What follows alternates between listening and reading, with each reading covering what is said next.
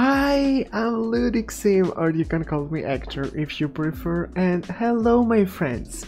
How are you all doing? How are you all enjoying the new expansion pack God's Living? I love it. Okay, we will be talking about it later because right now I am going to be showing you this family home I've built. Yes, I'm showing you another family home yet again. Look, what can I say? I love family homes and I unfortunately can't do anything about it. So let me get into my realtor role for a moment because I have to describe what this house includes, you know. So it's this 2-story, 3-bedroom, 2.5 bathroom. The half bath also has a separate like laundry room area. You'll see that in a second. And among those we have an open kitchen, dining, living room area, which I love. And I think that's pretty much it as far as the basics of the house. My favorite part about this house is actually the family that lives in. And I know that sounds kind of weird because I know I didn't create a family. Like, I didn't actually create a family. I have created a family in my head though. Like I always do. I think I've mentioned this in like a very old video, but I always have in mind a family or a sim while I'm building a house. And for this one in particular, the backstory that I came up with for said family is very interesting, and I love how it is kinda shown through the build and through the way I have furnished the build and how it looks in general. So let me get into it. While I was building this house, I had a family in mind that has 2 daughters that are like very close in age. They're not twins. I think they're like around 9 and 10, and they also have a toddler boy. And this family used to live in a much bigger house in a wealthier area. And for some reason that I haven't declared yet, let me know if you have any ideas, this family had to downsize. Now, they're not like poor in any way, shape or form. They're still like well off, but they are definitely not as rich as the ones were. Now, I tried to represent that story in the house in the best way I could, because this house is more traditional, I guess. It's not like very modern or anything. However, the inside does not match 100% the outside, and by that I mean the new owners of this house have probably done some upgrades, especially in the bathrooms and the kitchen. I think they've also changed the floors, and I think they tried to match the newest residents to their older one, because I think their old house was very modern and, like I said, like very big, and it was like a very new construction.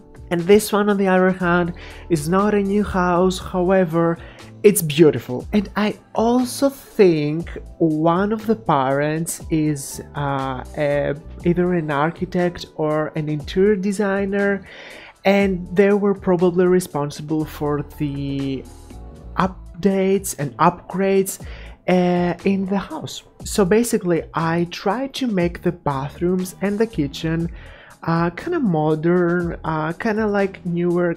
I wanted to give that feel that they have been like updated. Now, because I made one of the parents like an interior designer, I guess, I wanted to do something a bit different as far as the like as far as the way I furnished the house.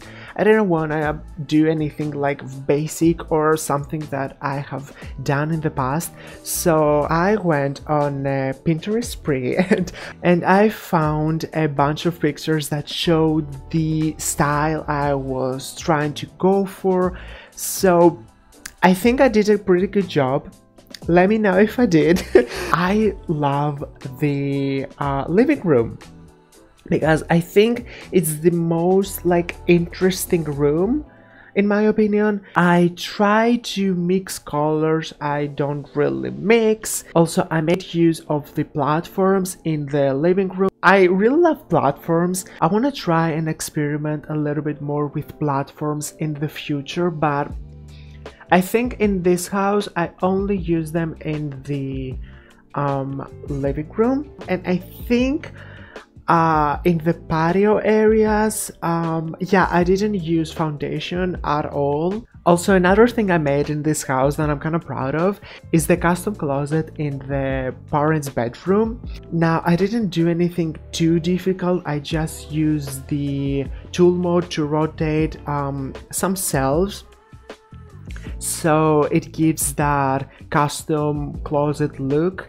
I guess, and I think it looks pretty great. Like I said, it's nothing like very special, but I did use the tool mode, and I've been incorporating the tool mode more and more in my builds, because let's be honest, you can create amazing things with the tool mode.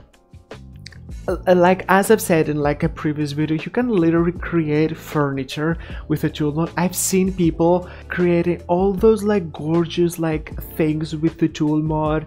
So I think it's like such a powerful and amazing tool. I mean, it does like take a bit to get used to the mechanics of it, but I feel like once you get used to it, then it's like pretty easy. And of course, I will have the link to the tool mode and to the red shelf in the description as always. Now, I think that's all about this house. I don't know if I have anything else to add. Now, let's talk about cottage living. Oh my god, I love it. I think it's like such a good pack. What do you think? I haven't bought it yet. I might get it soon. I don't know. However, I have seen so many like builds, and people have been streaming the pack and videos on YouTube and everything on like my timeline on Twitter. It's amazing. I love it. I love it here. I love that. I'm so happy that the community is like enjoying that pack so much. It makes me so happy, and yeah, it looks so cute. I love all those cottages people have made, and like those farms, and the animals. Oh my god, can we talk about the animals for a second? The bunnies, wow. The cows, the lamb. Oh my god, it's such a good pack. Like I said, I was not planning on getting that pack like very soon. I was gonna wait for a sale, but I don't know, I might get it sooner, because let's be honest, it looks amazing. I haven't looked at the world that much.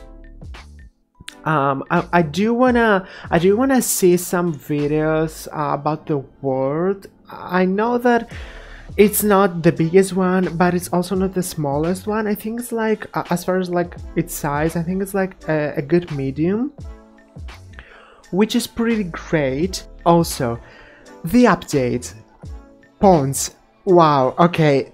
Last night I was building another house, and I finally used the ponds for the first time, and I was very surprised when I saw that they gave us the ducks and swans and all those animals for free in the base game. I thought that they were only available with cottage living, but I saw them and I was so excited, because I thought that I had to get the pack to have access to those objects. But yeah, I built a pond for the first time.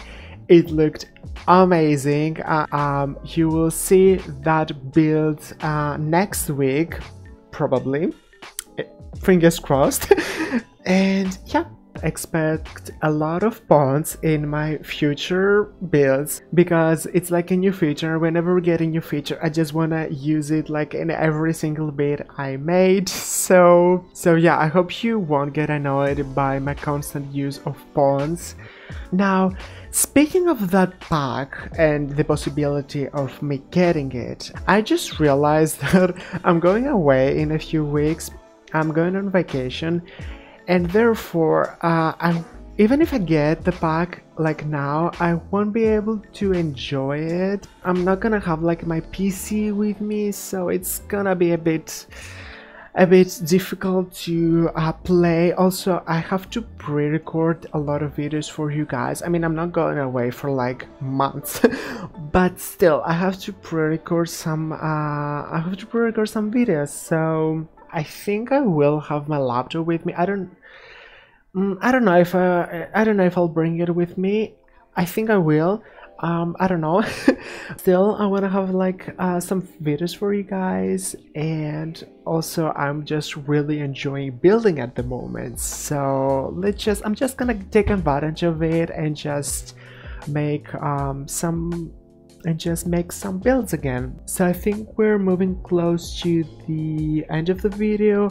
Please do let me know what you think of cottage living, whether you got it, whether you not, your opinions of the pack, what you liked about it, what you didn't like about it. Also, if I do end up getting the pack, let me know what you want to see from me. I mean, I'm probably going to be making only cottages. Maybe I can do some like farms, some like farmhouses too. So yeah, I want your suggestions, I want your opinions. Now I'm gonna go now. As always, I have included some screenshots at the end. And if you like the video, don't forget to give it a like, leave me a comment with your ideas, suggestions, opinions, everything that you'd like to share with me. I love reading your comments. And finally, subscribe to the channel if you want to see more videos and builds from me, and click that bell icon so you can get notified every time I upload a new one. So I hope you're having an amazing day, and I'll speak to you soon. Bye guys.